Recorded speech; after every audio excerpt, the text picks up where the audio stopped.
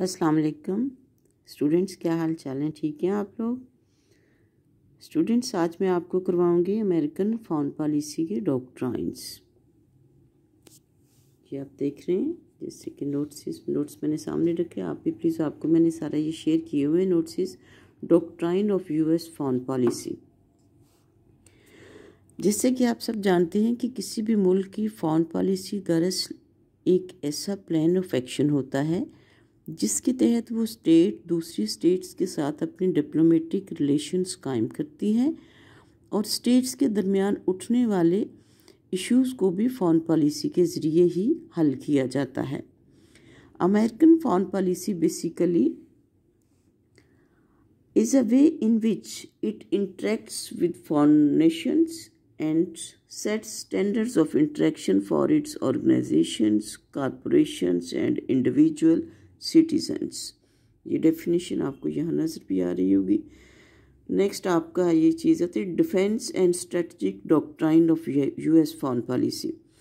तो अमेरिका में जितने भी यूएस फॉरेन पॉलिसी सेट करने के इंस्टीट्यूशंस हैं, उन सबसे बढ़ के प्रेसिडेंट की एक ज़ात होती है जो अमेरिका के लिए एक स्टेटस मुतय्यन करती है कि इस वक्त वर्ल्ड में अमेरिका की क्या हैसियत है, क्या पोजीशन है, जिसके मुताबिक हमने दूसरी नेशंस के दूसरी स्टेट्स के साथ फॉरेन अफेयर्स सेट करने हैं।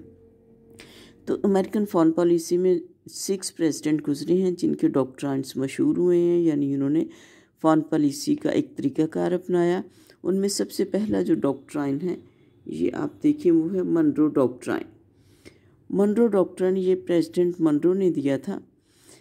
ये डॉक्ट्राइन अमेरिकन फॉरेन पॉलिसी में एक सिग्निफिकेंट स्टेटमेंट की हैसियत रखता है, जिसमें प्रेसिडेंट मनरो ने अपने स्टेट ऑफ यूनियन के 7वें खिताब में ये क्लियर किया कि अमेरिका यूरोपियन को कत्तन अलाउ नहीं करेगा कि वो लेटिन अमेरिका में मज़ीद कॉलोनियाँ बनाएं या किसी भी खुद मुख्तार रियासत में मुदाखलत करें।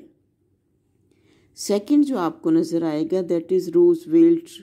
बेसिकली ये रूजवेल्ट डॉक्ट्राइन है। आपको हेडिंग नज़र आएगी, Roosevelt corollary to the Munro doctrine. यानी रूजवेल्ट ने जो मनरो डॉक्ट्राइन था उसको उसने उसके मंतकी अंजाम तक पहुंचाया, यानी उस पर इम्प्लीमेंट करके दिखाया। यानी 1904 में प्रेसिडेंट रूजवेल्ट ने मनरो डॉक्ट्राइन को मंतकी अंजाम तक पहुंचाया, क्योंकि मनरो डॉक्ट्राइन में सिर्फ यूएस ने ऐलान किया था कि वो यूरोप को लेटिन अमेरिका में कॉलोनाइजेशन की इजाज़त नहीं देगा, लेकिन रूजवेल्ट ने यूरोप को इस चीज़ से रोकने के लिए इससे आगे की पॉलिसी अपनाई और कहा कि लेटिन अमेरिका की वो कौमें जो आज़ादी के लिए स्ट्रगल कर रही हैं, अमेरिका उनकी इकोनॉमिक हेल्प करेगा। यानी कम्युनिज़म की कंटेनमेंट, कम्युनिज़म को रोकने के लिए प्रेसिडेंट रूजवेल्ट ने फर्स्ट टाइम ये ऐलान किया कि हम उन गरीब ममालिक की मुआशी मदद करेंगे ताकि वो अपनी इकॉनमी वीक को ही फॉरेन पॉलिसी बनाते हुए कहीं कम्युनिज्म की झोली में ना गिर जाएं। नेक्स्ट आपका स्टूडेंट्स, ये आपको इस पे नज़र आएगा, दैट इज़ ट्रूमैन डॉक्ट्राइन। 12 मार्च 1947 को प्रेसिडेंट ट्रूमैन ने एक डॉक्ट्राइन दिया जिसे ट्रूमैन डॉक्ट्राइन कहा जाता है, जिसके तहत प्रेसिडेंट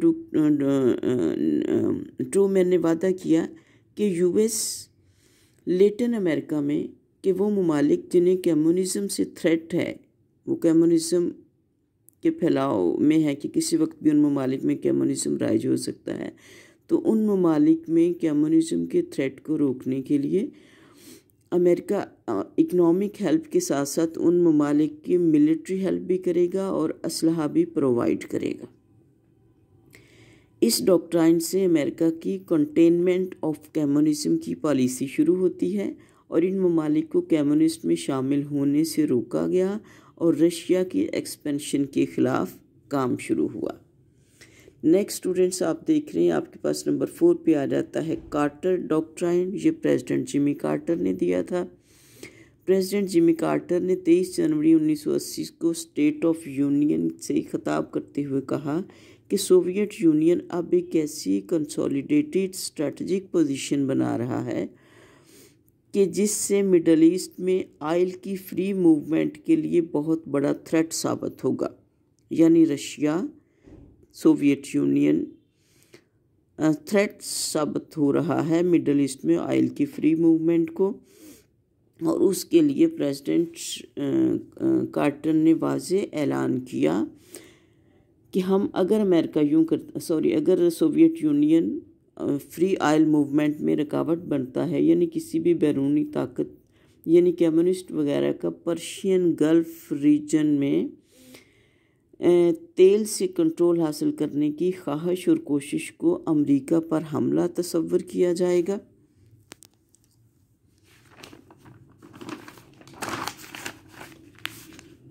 और इस तरह के हमले को अमेरिकी सख्ती से निपटेंगे, खा उन्हें मिलिट्री फोर्स इस्तेमाल करनी पड़ी। उसने वाज़ेह अल्फाज में कहा, an attempt by any outside force to gain,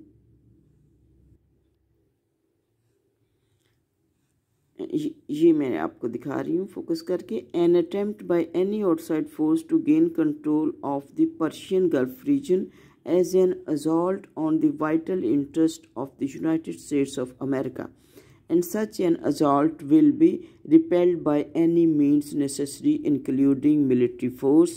यानी गल्फ जो आपका पर्शियन गल्फ रीजन है उसमें किसी भी किस्म की सोवियत यूनियन की मुदाखलत को अमेरिका पे हमला तस्वर किया जाएगा, और उस हमले से हम किसी भी फोर्स को यूज़ करके निपटना जानते हैं। नेक्स्ट आपका आ जाता है जी रेगन डॉक्ट्राइन। ये डॉक्ट्राइन प्रेसिडेंट रेगन ने दिया था। ये 5th नंबर पे आप देख रहे हैं Reagan doctrine. Reagan doctrine president Reagan ने दिया। ये डॉक्ट्राइन अमेरिकी फॉरेन पॉलिसी में बहुत बड़ी चेंज था, क्योंकि अब अमेरिका कम्युनिज्म की कंटेनमेंट को सिंपली ज़ुबानी कलामी यानी नहीं रोक रहा था, मना नहीं कर रहा था, बल्कि डायरेक्ट अफ़गानिस्तान में कम्युनिज्म के हमले और कम्युनिज्म के ख़िलाफ़ लड़ने वालों की हर किस्म की इमदाद दे रहा था। यानी रेगन का दौर वो दौर है जब सोवियत यूनियन ने अफ़गानिस्तान पे बाकायदा हमला किया हुआ था, और अमेरिका उन तमाम ममालिक को असलहा और मिलिट्री और फाइनेंशियल हर किस्म की एड दे रहा था जो अफ़गानिस्तान से रशिया को निकालने के लिए जंग लड़ रहे थे। यानी रेगन डॉक्ट्राइन के मुताबिक अमेरिका अफ़गानिस्तान में रूस के ख़िलाफ़ लड़ने वालों की गुरिल्ला फोर्सेस रूस में लड़ने वाली गुरिल्ला फोर्सेस की मिलिट्री और फाइनेंशियल सपोर्ट कर रहा है, और ये सपोर्ट जारी रखेगा। आल्दो इस पर अमेरिका पर बहुत क्रिटिसाइज़ भी हुआ, लेकिन कुछ लीडर्स इसके हक़ में भी थे। मसलन बरतानिया की वज़ीर-ए-आज़म मार्गरेट थैचर ने ये क्रेडिट रेगन को दिया कि रेगन डॉक्ट्राइन की वजह से सोवियत यूनियन और कम्युनिज्म को ज़वाल हुआ।